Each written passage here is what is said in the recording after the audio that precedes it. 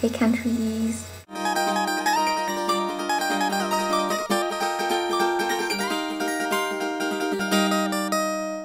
On Tuesday I sent a letter to Steve, and here's a clip of me putting it in the envelope. So I have proof. Hey Steve! I'm packing your letter now.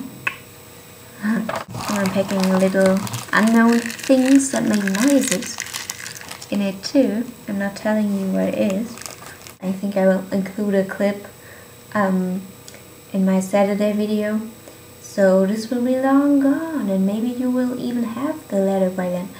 Or I don't know, I will send it out tomorrow. That's Tuesday, so you might have it Saturday or Monday. Monday the latest. Monday, Tuesday next week is the latest, I think. And now I'll go on with the story. Until suddenly every color started to drain out of the world, like it was sucked away by a giant vacuum cleaner. Everything became pitch black, and all the boy could hear was a woman's voice calling his name over and over again. It took some seconds for him to realize that he knew this voice. It was his mother's. With an inaudible bang, the color was back, but now the scenery looked very different. He was standing in a living room, and someone was holding onto his shoulders, shaking him. "Dad," the boy said weakly, and the shaking stopped. He looked over to see his mother looking at him worried, her cheeks wet from tears. "You were gone quite a while this time, dear. I almost thought—" "Don't say that," said the boy's father. "You'll always snap out of it, won't you, boy?"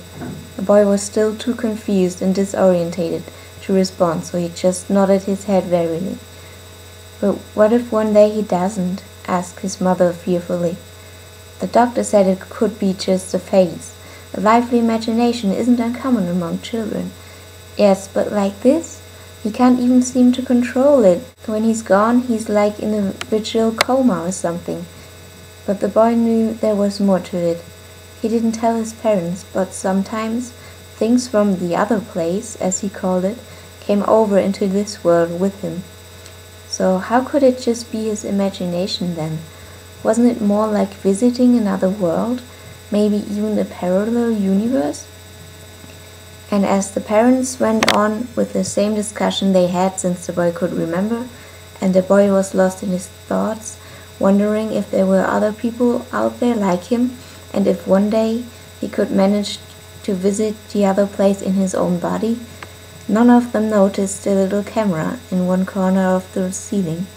It was recording everything, and sent it to a screen in an official-looking building, where a man was looking at it and taking notes. The phone rang, and the man answered it. "Yes, I think the boy is almost ready. He's doing much better than former test objects. They couldn't stand it, and one day they would kill themselves.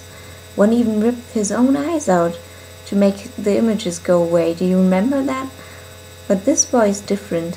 Soon he'll be ready to change back and forth at will, and even take his own body with him, if we're lucky. That's when we will introduce ourselves." "And what do we do until then?" asked the voice over the phone. "What we do every time. We just wait and watch."